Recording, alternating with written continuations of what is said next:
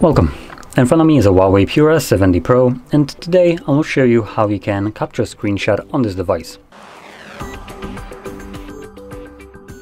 So to get started, you will want to open up content that you wish to capture. I'll be using home screen as an example for this, so it's already open and visible on my screen. Just make sure that whatever you want to capture is visible right now on your display, and once that is the case, hold the power button and volume down at the same time. You'll have the sound along with the pop-up and share and scrollable screenshot options, and it does disappear after a moment. Once it disappears, you can find your screenshots in the gallery application.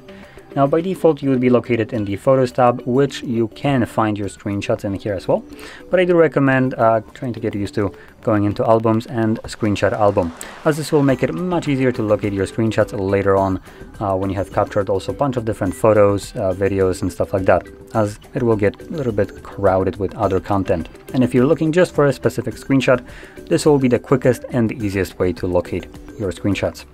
And here's the one that I have captured on the video.